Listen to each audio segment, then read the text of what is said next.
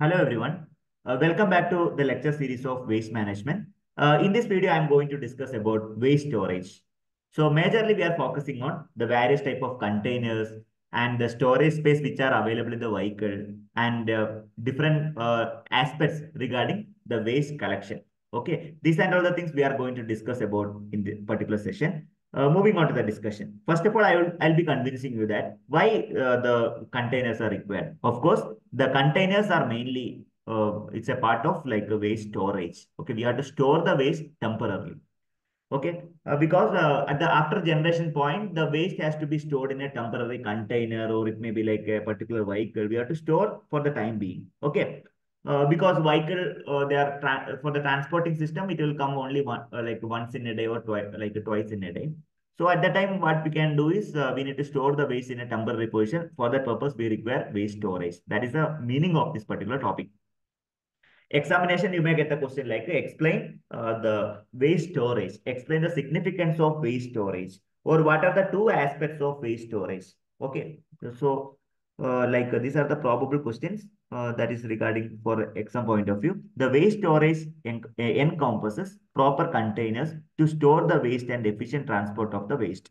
That means there are two aspects of storage. One is container, other one is collection vehicle. Okay, moving on to the discussion. I would like to discuss about the container. We'll talk about container. Later we can go for like a transportation. Container is actually we can call it as storage bin. Generally we call it storage bin. So the main purpose is we have to store the waste for the temporary purpose. The selection of container will merely depending on the quantity of waste generated. That means the amount of waste generated. There are varieties of containers available: small container, large containers, stationary container, whole containers, ultimately communal container. If I talk about like a small container, why it is required? It is suitable for a single family, independent houses. For large containers are suitable for like a residential unit, gated community, commercial unit, institutions, industries, or these large containers are required. Some containers are stationary, we cannot change the position, located in a storage site, especially you can see nearby the street. Howl containers are actually, it is mainly suitable. There are like a movable part that you can move, as you can observe in the diagram. It's a howl container so that you can directly move. There are wheels. By using that, you can move from one position to another position. Communal containers, they are actually located at the public places, especially nearby the bus junction, bus bay, etc. If I talk about the communal containers, the capacity will be in the range of 1 to 4 volt meter cube, and it is movable. Also, communal containers are established at the high waste generation area. Also, if it is like a hoisted like communal containers, the volume is very high in between 12 to 20 meter cube. Okay, the collection vehicle keeps an empty container as a replacement before the house filled container. The systematic like replacement is required. Okay, otherwise there is a chance for overflow that particular waste. So regarding some mechanism we can use for transferring the waste from communal container to vehicle. Also, it is advisable to keep the communal container for every 100 to 200 meter. That is one of the strategy we are applying. You can see like every 200 meter, there are like communal containers required, especially in abroad and all. It will be very like so many number of communal container. Every like 200 meters, they are establishing communal containers to keep the waste in a systematic fashion. As far as the economic concerned, you can maintain the gap of 200 meter. Okay, so that is one of the better initiative if you are maintaining properly.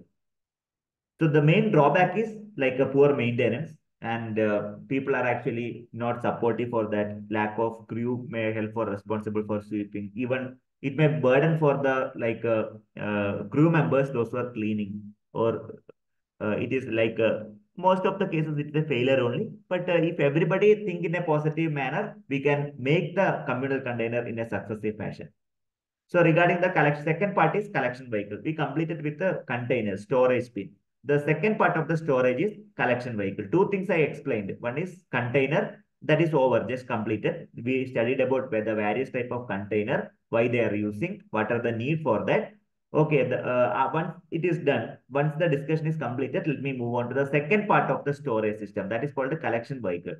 Collection vehicle also will keep the waste temporary. The purpose of collection vehicle is to transfer the waste from waste generation area to transfer station. Okay, obviously we require vehicle. Okay, there are varieties of vehicles are available. Okay, the selection of the usage of vehicle, that will be depending on the area, mainly area where the what kind of vehicle is required, where to move first. That depends on area, territory, and a type. What kind of waste is getting produced? Those things you have to remember. So collection vehicle actually move from like a waste generation to transfer station, also from transfer station to disposal area. Obviously, vehicle will keep the certain waste for like 1 hour, 2 hour, depends. Also, it's a area of one of the part for storing the waste temporary. Small scale collection vehicle, muscle powered vehicle, non-compactor truck, compactor truck. These are the varieties of collection vehicle which are available. Usually, we can categorize collection vehicle into three categories. If I talk about the small scale area and muscle powered vehicle, so it's a man powered one, even animal powered. Okay, so it is more economical because there is no fuel is required. Fuel charges, we can save the fuel charge, but the capacity wise, it is very small. Second one is called a small scale collection or muscle powered vehicle. Okay, that is already discussed. Like even small rickshaw, cart, etc., are very suitable. It is suitable for the densely, thickly populated area where the road is very narrow, where normal kind of vehicle cannot be admissible over there and collect the waste accordingly. The drawback is capacity is very less. Also, human effort and animal effort is required. But we can advantages we can save the fuel cost and space. Second one is called a non-compactor truck. So if I talk about the non-compactor truck, the thing is the capacity that is 10 to 12 meter cube. There is no enclosure.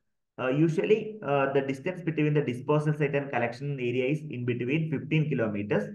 Okay, we are not applying any like a compacting mechanism. We're directly dumping on the particular area where the waste is stored temporary. We are not applying any pressure and saving the volume.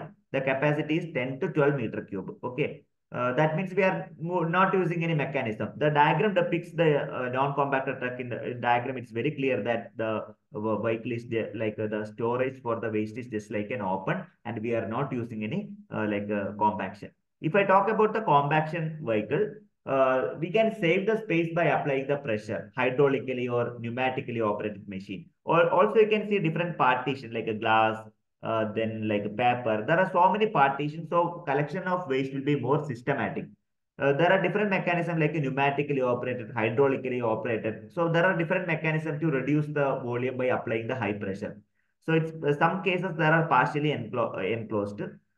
Here you can see like a compactor vehicle. There's a mechanism you can apply the pressure and you can adjust the space.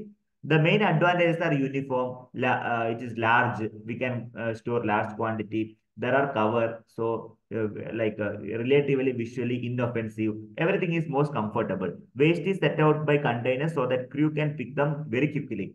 And sorting and process concerning the transfer station become very easy. I'll let you know what is transfer station in the forthcoming session. Kindly pay the attention at that time. Health risk to collection and order to the street are minimized. That is another advantage. Even the aesthetic beauty of the particular area can be improved, and the waste is relatively inaccessible to the waste pickers. So collection operations are divided into like a movement of collection crew and a collection vehicle routing. These are the most important part of collection operation. First of all, we require a crew members, driver, laborers, those who are working for collecting and moving that particular waste. Then collection vehicle routing, which route is actually most convenient based on the principle of shortest path, the transportation problem. If I talk about like a movement of collection crew in India, lowest income group join as a collection crew. That is a general fact. It's a temporary job. Maybe like a salary will be like a daily salary, daily wages, and teamwork is required for that. So we need to consider the motion time. Technically we can say motion time measurement, MTM. MTM is a technique to observe the estimate the movement of the collection crew within the help of stopwatches. At what time they started the journey and at what time they are actually transferring the waste from waste generation point to transfer station. That time we are supposed to measure. So proper monitoring can be assured by using the CCTV camera within the transfer station, within the waste generation point, or within the vehicle. A CCTV can be established and it can be monitored systematically. Likewise, the tabular form we can mention. At what time the arrival? When the departure takes place at station one, number one. How many kilometers they have run from one generation station to transfer station? How many number of containers they have filled up? And the collection time required and the trip time to the next station. Likewise, proper recording has to be maintained. This is one of the formats. There are so many formats available. Regarding the collection vehicle routing, like there are different type of routing, like the macro routing, micro routing, districting, etc. So we should have like a proper routing plan. So macro routing is nothing but the in macro routing it is also referred as the route balancing. It comprises of dividing the total number of collection area into different routes. That means it is sized in such a way that to represent the daily collection for each group, like dividing the total collection area into different routes. That is actually called a macro routing. If I talk about the micro routing, it is results of macro routing. It's a subset of macro routing. Micro routing can be defined as specific path that the crew and collection vehicle will take each collection of a day. That is a difference. Macro routing is actually whole route is divided into different segments. Micro routing is actually like a specific path where to reach a particular destination. So if I talk about the districting waste collection in a larger area, we are following like a districting. So here actually representing the route, okay, like macro route and micro route. So in case of macro route, we are dividing whole kilometers will be divided. So this much of hours we are supposed to visit that place A, then place B, place D like that.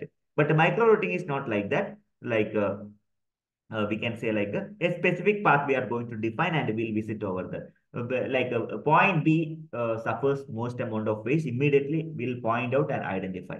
So we can like, it's a subset, we can say like a subset of macro routing. Both are different only, but macro routing means a division or entire kilometers will be divided. So districting actually collection for the larger area. You can see like some pictorial representation to like how the collection will be taken place from different points. How the movement, the arrow represent the movement. Okay.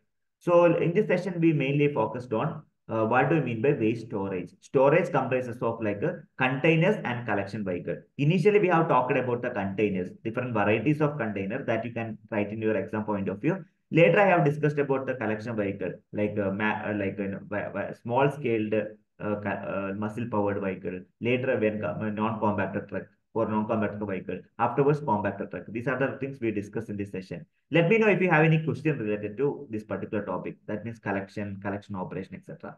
So if you don't have any clarification, I'll be proceeding further. Along with like like collection vehicle, I have covered collection operation also. Okay, these are all the things we discussed in this session. So thank you so much for watching this video. Happy learning. In the coming session, I'm going to discuss about transfer station. If the video is pleased with you, very pleased from your side. If you're interested in this video and if you require similar kind of lecture series, you can put up in the comment box. I'm happy to answer back, and I'm going to provide more videos related to waste management. Kindly don't forget to share this video with your friends and relatives. Thank you so much for watching this video. Happy learning.